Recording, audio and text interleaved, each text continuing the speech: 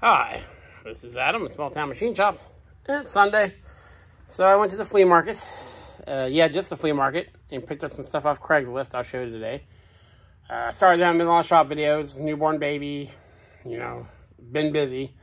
But there'll be a video tomorrow. I'll be making that rack above the welders and some other stuff, so I'm back in the shop now. So let's see what we got today. First, if you didn't see my short from yesterday, I got this late 70s 240 volt Sears stick welder for free on an ad, and also came with some big lead, about 30 feet of each. There's another stinger, another ground clamp. This is probably the original stinger, the ground clamp. So nice little compact type machine. Got the dual range there. I crudely power hooked it up, and it does work. So for how small that machine is, I mean, the duty cycle's awful on it. But I like Sears stuff, so I'll probably let my oldest boy play around with this for a while. And then I'll give it to someone who is just starting out. There's the power adjust. And the same guy for free, this old vintage Portapower. And one ram, and it does work. It was set up with all kinds of bars for spreading stuff, so that's threw most of that in the scrap bin. But the ram was cool, and the pump was cool because I turned my other Portapower ram into a high pressure oiler. It was that old orange Portapower set that everyone has. They make great oilers for machines. Then, cool stuff in here. This was $40 for everything in here. And there's some awesome stuff. Very few items, but very cool. This is, if you want to find cool stuff at flea markets, you have to be persistent. You have to go a lot. And then the people, when they see you, they kind of see what you're buying, and they'll set stuff aside for you, or they'll just ask you, what kind of stuff you're looking for. And that happened in 2 cases today. I went there today, and 2 guys had stuff set aside for me. And let's check this out. First of all, got this Mitutoyo 24-inch dial caliper. The crystal is bad. It needs a little bit of work up here. It's missing the 2 screws, little set screws that hold that brass part in. But it does turn nice and smooth. I checked it with some gauge blocks, and once that's secured and it doesn't weeble wobble, that'll be an awesome addition. This was $5. So that there.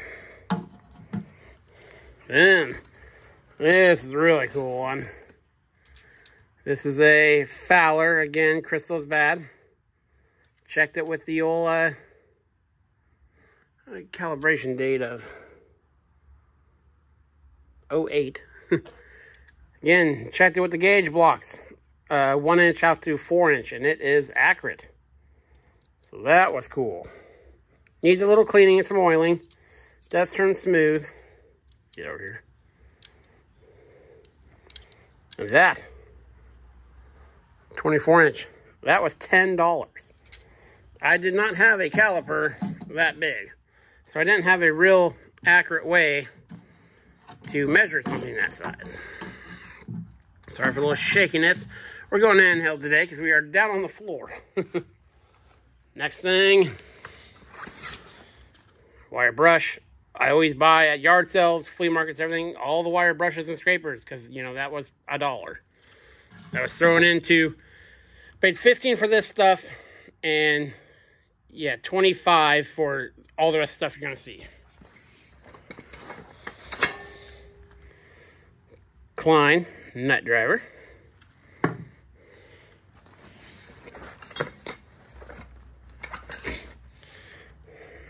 I don't have a lot of metric wrenches, so it was a good shape Blue Point. That was in a $1 wrench bin. That was in a $1 screwdriver bin. And here's the 3 cool things. Well, at least I think they're cool.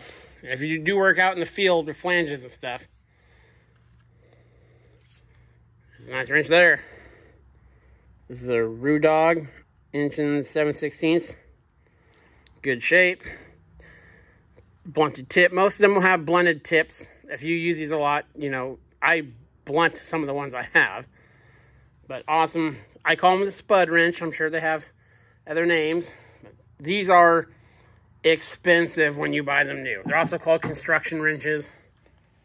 I have a bunch of them. And I have a ratchet and I think a crescent wrench. Here's another one. This is a Klein, I believe. Klein makes a lot of these. Or I don't know if Klein makes them. Yeah, Klein right there. This is a 3/4. That's a very nice size. 1.5 inch head. You know, that part's 1.5 inch. Very cool. Again, these things are expensive. And I do a lot of flange alignment stuff. And those things are invaluable. And you can put a cheater bar on these things. I mean, these things are indestructible. And what I like about them, too, is you stick them in the ground next to you while you're working. Then, this is the thing I was most excited about. What I use this for is driving.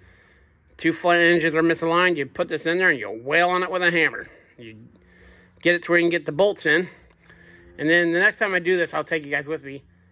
If you have to drive a flange that much together, you take a rosebud on a torch and you heat the metal so it relaxes. And you never, ever put a pump under strain like that. You know, because of the casting and stuff.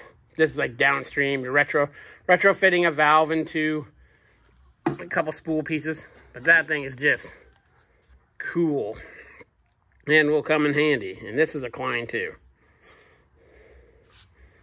Flange spike, flange wedge. They go by a million different names. So there we go. $40 for all that. Super cool. Free. So nice little haul today. Didn't have a lot of time, but had some cool stuff. Again, get to know your people at your flea markets and swap meets. You know, they set that side of stuff for me. And that's most appreciated. This is Adam from Small Town Machine Shop. Please comment, like, and subscribe, and thanks for watching.